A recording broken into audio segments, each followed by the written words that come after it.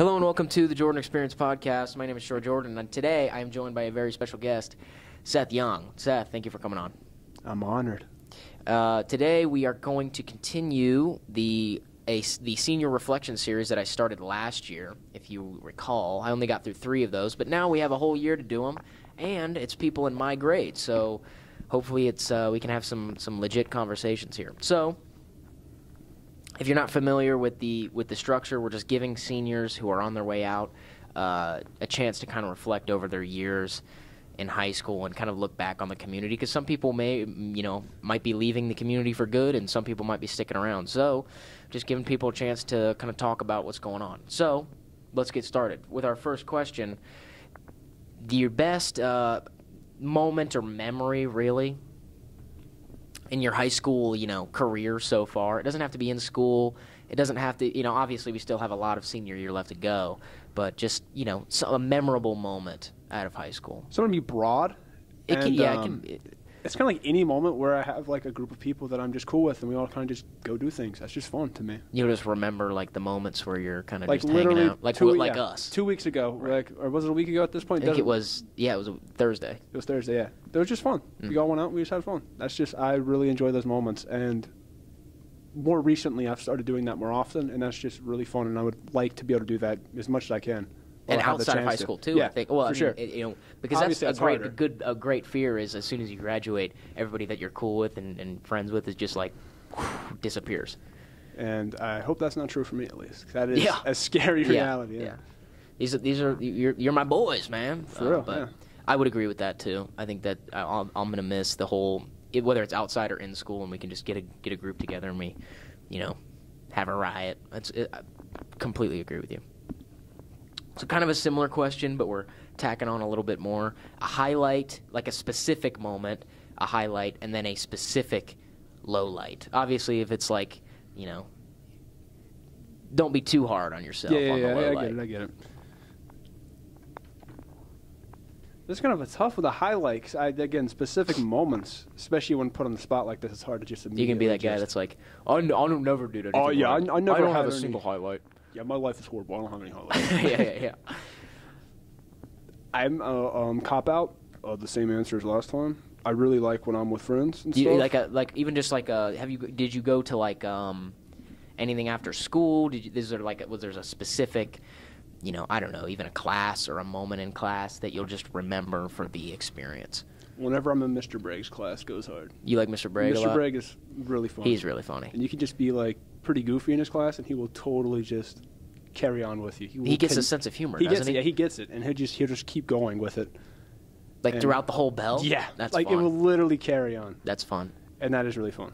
So I think that the highlight is teachers that don't take themselves too seriously and are able to kind of just lay back and have fun once in a while. Those people are really fun, and I really enjoy that. And I'll remember that. And when I look back on high school, I hope I remember those figures that were just more laid back, I guess would be the word. That's a good example. I like that a lot. And a low light. Mm-hmm. A low light, okay. Man, a low light. Kind of tough. That is tough. I mean, if you can't think of a specific one, we can move past it. In general, a low light is I'm just going to go very broad again because I despise waking up in the morning. I know it's like a very traditional thing, but I get horrible sleep on school days traditionally, and I am always exhausted. So I have bouts of like awareness where I'm like really awake throughout the day, and then I have bouts of just like I want to sleep, and I will do whatever it is. I don't sleep in class traditionally, but when I get really tired, it gets bad sometimes. Right? I'm struggling to keep my eyes open. So you're not going to miss having to wake up at 6. For real. Yeah. Well, like that'll kind of relate to a future question, because I know you won't be wanting to, go into a career where you got to wake up at 6 a.m. and. Well, my problem is I don't get used to it. I never try to adapt to it. If anything, I still try. What if you loved what you were doing? Yeah, I think it would be different. I've had mild thoughts of being a school teacher because I think that sounds like an entertaining career, but I don't. You could be the next Mr. Bragg. Could be the next Mr. Bragg for sure. Legend. Fair enough. I mean, nobody likes waking up early. It can be rough, especially after some late nights on Apex Legends. Oh yeah, on Apex Legends. with Troy Jordan. Yeah, I'm actually really good at the game, Yeah, guys. I I promise.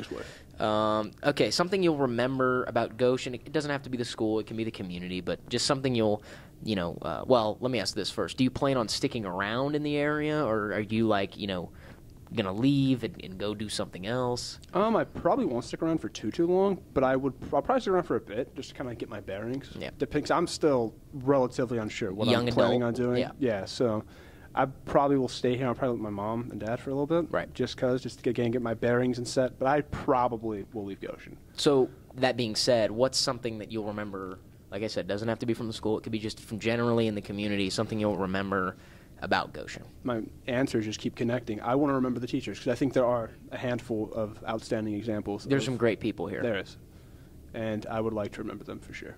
Could you give me like a well, we don't want to pick favorites and make I'll people pick mad, favorites. but could you give me like a, I don't know, what's like a fair number? Like a 3? Like a top I'd 3 probably list? go Grimmett, Bragg, and Baker. If he's not here anymore, unfortunately, he went to Milford, but just replace Baker with Tomlin.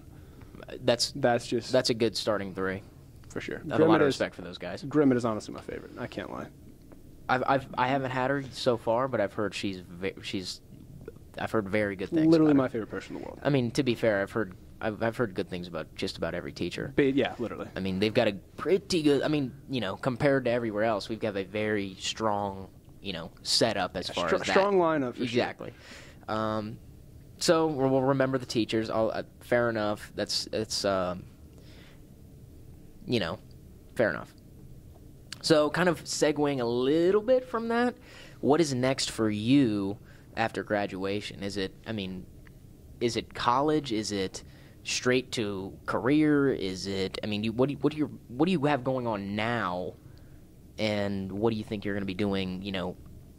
Even just immediately after graduation. What's the next step? So I'm half and half on college as like a whole. Like I know there's a lot of cons and a lot of pros to it that I'm like still kind of like trying to weigh in my head and whether I want to go into certain careers or fields. Like in general, I'm really interested in anthropology or like psychology, like study of humans and people. I think that sounds really fun. Sociology. I think that sounds like something I could really get into, but I don't know how careers for that are. So yeah, beats me. Yeah, literally. So I have no clue. I like the idea of that a lot. So. I'm not too certain. You would probably have to go to college for that. Yeah, though. for sure. College would totally be for that. Or I could see you being a professor. That'd be fun. The professor, or even just like a high level teacher. I like that. I would take that class. I bet you would. So what about just even out? Let's say outside of just planning out for college. What in the 3 months after graduation, do you have anything special kind of planned, or is it just graduate and here I am, I made it? I think that's it right now, but I would like to have some cool little like thing I have, like I don't know. As you segue into the adult life or something, yeah. Something cool. That'd be vacation awesome. Trip with the boys or something. Boys, yeah, going to Europe. Road trip, yeah. Never being found France. again. yeah. Going off grid. Yeah, off the grid. Fair enough. I mean, I think it's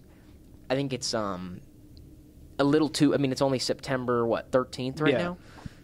It's a little too early to be calling the shots on what's going to happen in May and into the summer after graduation. But we're just kind of getting a feel for it. I guess. But we'll get there. And last up, a question that I'm sure will come up and it's just common, but I think it's a fair and I think it's a valuable question. What is a piece of advice that you, Seth Young, can give to the next class, or even this class because it's the beginning of the year, advice to freshmen? Stay being goofy. Don't stop being yourself, and keep that like lively spirit going. Positive energy, sort of thing. Positive. Funnel it towards. I mean, you don't want to be like. you don't want to be. You don't want to be that. You don't want to be Debbie Downer. Yeah. But just in general, don't let the reputation that freshmen are the worst people ever deter you from just kind of chilling. But be yourself. Be yourself. Yeah, just keep it real. Be a cool individual. Don't be afraid to like what you like. Yeah, for sure. That's really good advice. That's great advice. Actually, I don't mean to like dog on you, but I kind of expected like I don't know, something less sincere than that. That was really good. That's like fair enough, man, because I don't think these guys, especially the freshman class, they don't hear that enough because it's all just, oh, my gosh, I don't like freshmen. Oh, my gosh, yeah, worst people ever. It's and like you're just setting them up for failure because they literally. have 4 years of this to go. And so to hear that, I think that's a wonderful thing to say. So I think, I appreciate hearing you say that. I'm sure other people appreciate hearing you say that. That's just good. But that's all the questions I have. Thank you for coming on. You're actually our first guest. I forgot to say this at the beginning. First guest of the, 2022-23 school year. So thank you for coming on. I'm sure I'm going to ask you to come back because I think you're very funny. Your entertainment value for me and for everybody else. It's just, I love talking to you, man. And I look forward to a good school year. We still got a long way to go, and hoping to get some more senior reflections out. But even, because we just did one of these, we can get you back for some more content. How do you feel about that? I'd be honored. It's always fun I'd be honored to have you, dude. You're a legend. But that's it for this episode. Thank you all for listening, and keep it real, keep it safe. Have a good night.